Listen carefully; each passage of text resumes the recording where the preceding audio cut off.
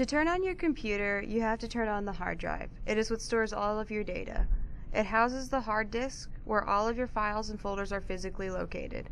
A typical hard drive is only slightly larger than your hand, yet can hold over 100 gigabytes of data. To get drawings or images into the computer to use for graphical use, we use a piece of hardware called a scanner. We can scan the drawing into the computer. A screen pops up with a preview of the drawing and a simple way for you to select the area of the drawing you would like to scan into the computer.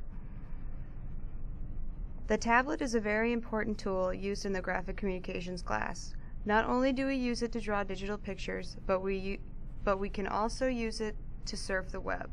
It also comes with a handy mouse just for that. A USB is required upon starting graphic communications. This is the device that will store all of your files and help you stay organized throughout the class.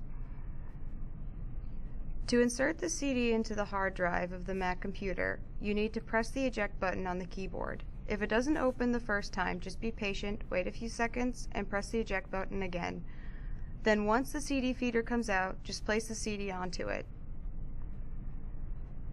An application or application program is a software program that runs on your computer. Web browsing, email programs, word processors, games, and utilities are all applications. Adobe is the global leader in digital marketing and digital media solutions. They have created the designs programs you will be using within this graphic communications class. Programs such as Photoshop CS5, InDesign CS5, Illustrator, etc. In this class, we have three main software programs we use: Photoshop, InDesign, and Illustrator. Photoshop is the primary image editing software you will be using in graphic communications. InDesign is the page layout software you will be using for literally layout of a page. And Illustrator is the drawing of vector files, which is best for logo creation. When people think of graphic communications, they naturally think of advertisement and design.